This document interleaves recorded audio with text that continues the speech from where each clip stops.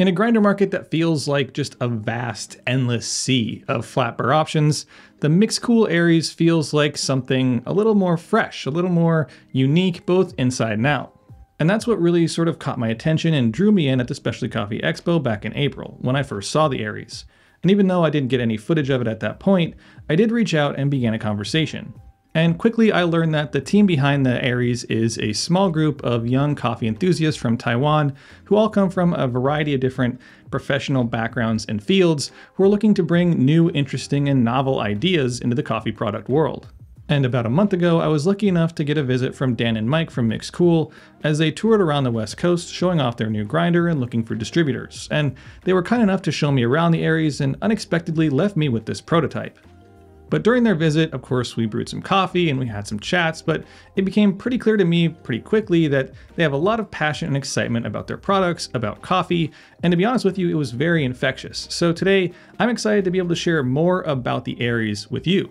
So as usual, we're going to be covering its features, we're going to be looking at or taking a closer look at its performance, and of course, talking about its quirks and downsides. So without any further fanfare, let's just dive right into it.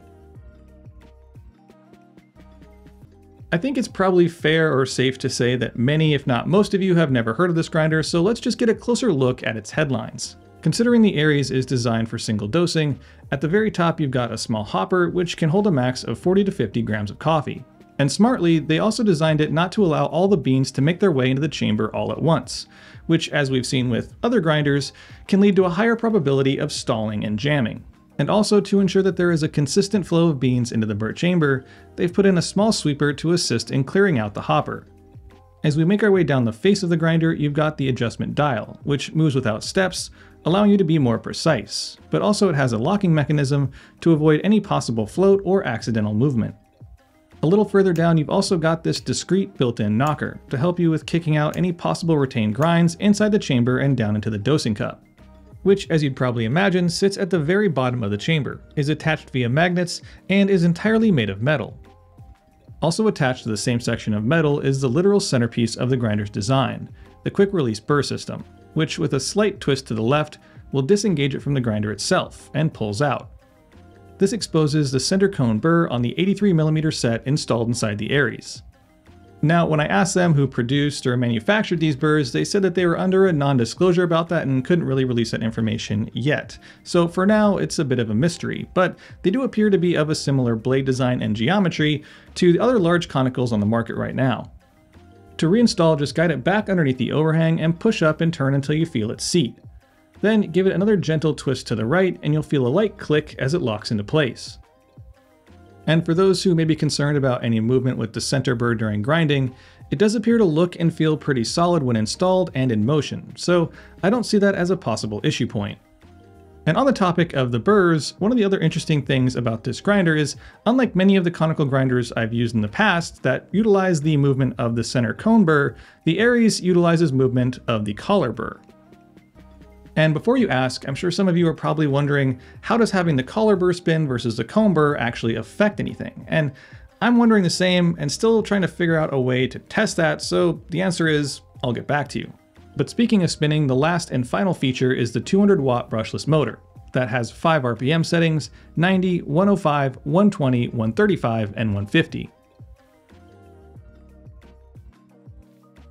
Since that last section sort of ended on a bit of a cliffhanger, I think it's only fair to address the obvious question that likely popped into your head. With such low RPM settings, have you had any issues with stalling or jamming on lighter roasts? And I'll answer you with this. That is the Aries grinding very dense, unroasted green coffee at 90 RPM on espresso settings, and not missing a beat. Now, with that rather impressive demonstration out of the way, I will say that that is something that I don't regularly do or even recommend anyone doing, but I think it's a good representation that they put in the effort to make sure that this thing didn't jam on lighter roasts, and I think that's the expectation we all should have when it comes to grinders with RPM control. If there is an RPM on that grinder, they should all grind. Now, granted, there is some leeway given when you have issues with a control board, which they did have in the beginning. They said that when they first started doing this, they had some jamming issues. They went back into the control board and changed the auto stop to just push through just a little bit longer. And voila, problem solved. Anyway, long story short, you can grind any coffee you want on any RPM setting, which maybe doesn't sound like an achievement, but in my experience, it is. And much like RPM settings on flat burr grinders, the lower the RPMs, the lower the amount of fines, but it will still produce more fines than your average flats, purely because of the nature of conicals to do more crushing and flats to do more cutting and shaving. Of course, as a single dosing grinder, there is also a reasonable expectation of low retention, and with the Aries, RDT is recommended, as well as utilizing the grinds knocker, and when both are used, I averaged around 0.1 grams on finer grinds and 0.2 grams on coarser, which in my experience is a bit different than the average coffee grinder, but I'll explain more about that in a bit. The grinds themselves are deposited into a blind shaker style dosing cup that fits on a 58mm portafilter and has a nice tapered bottom, which lends to clean dosing into a pour over dripper as well. And personally, I will say that blind shakers aren't really my favorite method or workflow, but the folks over at MixCool are also working on some different ideas and methods. But for now, you can still grind directly into a portafilter, but it is a bit tedious and requires a bit more effort to make sure you get all the grinds out with minimal mess. And for those who are curious in terms of the sound, the Aries is pretty quiet, hitting the low 70 decibel range while grinding on the highest RPM and the high 60s with just the motor. And finally, let's now talk about the coffee it brews. As you'd expect with conical burrs and their general higher production of fines, the espresso is very textural and heavy on the mouthfeel, but the overall cup itself is extremely balanced and complex. And when dialed in for traditional shot styles, the flows are very clean, smooth, and viscous. Though I will say on the prototype and likely the current models, I would recommend grinding your espresso on the fastest speed, at least on doses 18 and below. The additional fines created will help keep your flow rate in check, as I did run into a couple instances on my usual 17 gram dose, where the puck itself didn't have the density to hold back the water pressure, even on the finest settings. When it comes to brewing filter coffee, its overall cup profile is very similar to the espresso, with mouthfeel, balance, and complexity being the most apparent. But you can sneak out a bit more clarity at lower RPMs. But if you do that, you should consider grinding a little finer each time you reduce the RPM, to keep the contact time at a reasonable range with your brew method and your tastes. In the end, the Aries really does elevate those dense chocolate, dark sugars, and nutty notes in your coffee, all while reducing the clarity and brightness. So if you're out there chasing those really fruit-forward cups, flat burrs are really where you should be looking. A more eloquent man than me once said, "Every rose has its thorn, and every grinder has its downsides." So let's get into them. To start, of course, you can switch from your espresso to filter and back to your little heart's content. But when you're making the switch from filter to espresso, you should either remove the center burr and give it a quick brush, or run the grinder while adjusting to the finest setting. Now the reason for this is because when you're grinding coarse, the center comb burr tends to collect and hold onto some larger chunks of grinds around the bottom edge, which for one is the reason why coarser grinds tend to have more retention, but also this can block you from moving to a finer grind, and theoretically could affect your next brew. Also, when it comes to adjustability, although it is plenty capable of brewing properly tasty extracted espresso, I would like to see more adjustability within the finer range. As many regular viewers have likely already noticed, I often run 17 gram doses when it comes to espresso, and with some of the lighter and more rested roasts, the shots can run way too fast, even on the finest setting. But this is something that they're fully aware of, and it even happened to us during the demo. So I think they're working on a fix for that, and likely it won't even be an issue when it comes to future full production models. Also, the dosing cup, although made of a nice durable metal, I'd like to see the center bell portion be held in place just a little tighter, maybe with some magnets like the one from Option O. The current design feels a little loose and requires you to hold it down when moving it around to avoid a slip and losing some grinds out the bottom.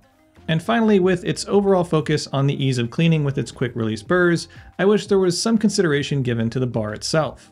Of course, the base of the grinder, although very nice looking and stylized, has these openings, and they tend to collect grinds and chaff over time, and this makes the center drop point feel very small, so a slightly larger workspace below would be a nice thing to see in the future. In the end, considering this is MixCool's first attempt at a premium coffee grinder, I am impressed with its overall fit, finish, and performance. By no means does this feel like some kind of rookie entry or something built really quickly to make a buck. There's clearly a lot of passion and thought behind it. and their focus on maintaining easy, tool-free cleaning with the ability to quickly and efficiently remove and brush the burrs is something I'll always be excited about. Of course, as I mentioned earlier, this grinder is a prototype, and they are actively making adjustments and changes based on early feedback from their crowdfunding efforts in Taiwan. So I'm sure by the time it hits the global market, hopefully in the next 3 to 6 months, a lot of these issues will be worked out. Plus, considering the lack of large conical burrs on the market, its very robust and torquey motor, adjustable RPM, and stylish design, the Aries will likely be on a lot of enthusiasts' wish lists, even at the approximate $1,300 price point. But with all that said, I think it's time I start wrapping this one up, and as always, pass the conversation on to you. What are your thoughts on the Aries, and what are your thoughts on what you saw today? Do you have any lingering questions? And do you also think that there is space in the market for more large conical burr options? Drop your answers to those questions and any others you may have in the comment section down below. And as always, I'll see y'all next week. Thanks for watching, and if you enjoyed the video, don't forget to like, share, and subscribe. Hit that little bell button for notifications of new videos posted every Friday. Check out my Instagram at Sprometheus for content throughout the week. Help support my channel by considering becoming a channel member for exclusive access. And as always, stay caffeinated. Pony Boy.